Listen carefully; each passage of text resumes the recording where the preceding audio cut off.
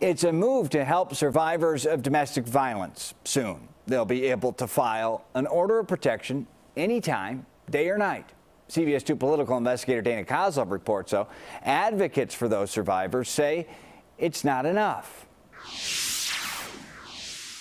20 people per minute are physically abused by a partner in the United States. Most of those victims, according to the National Coalition Against Domestic Violence, are women who may eventually turn to the courts for help.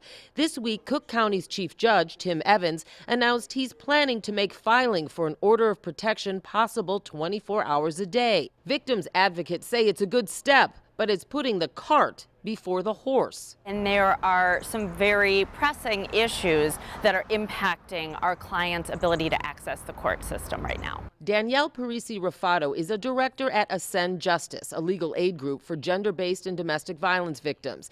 She says one concern is an August 16th change to the time a protective order needs to be filed for a judge to hear a victim's case that same day.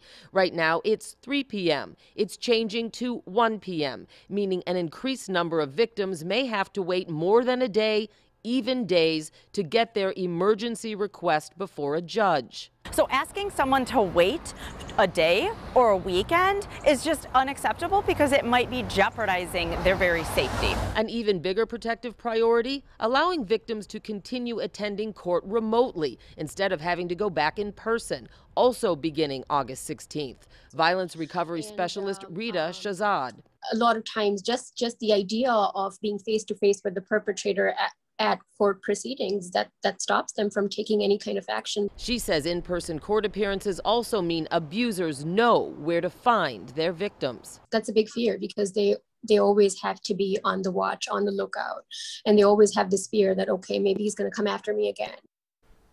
So is Chief Judge Evans considering making those adjustments before August 16th, as these advocates hope he will? This afternoon, his spokesperson said he'd like to get back to me next week so he can give me a thorough response.